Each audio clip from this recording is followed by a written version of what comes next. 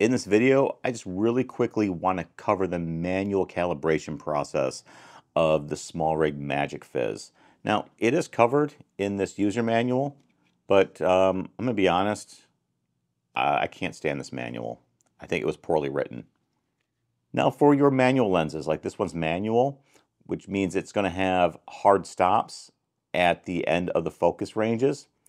The automatic calibration is what you'll want to use 99.9% of the time.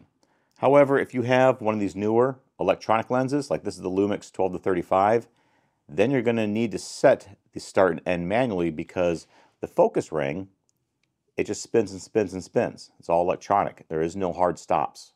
All right. This is set up using the wireless controller unit right here.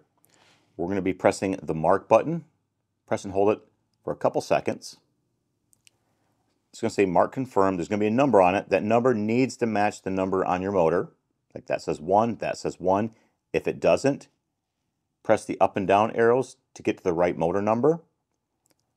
Now when I press it again, it's going to go into automatic. Press it a second time to stop the automatic calibration. And now we're in manual calibration. You see the S is flashing. That's for the start. So rotate the lens to the start,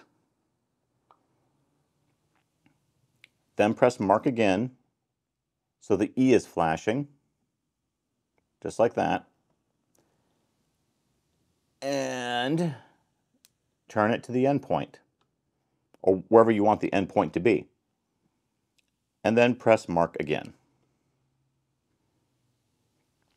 And now it's calibrated. So, see that? That's how it's done. It's not really difficult. It's just the manual, it was kind of poorly written.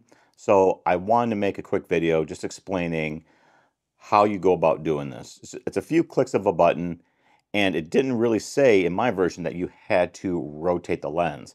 I thought you could rotate the wheel to set it, but it turns out that's not the case. You actually got to turn the lens. That's been my experience. I hope this information has been useful. As always, thanks for tuning in, and I'll see you again next time.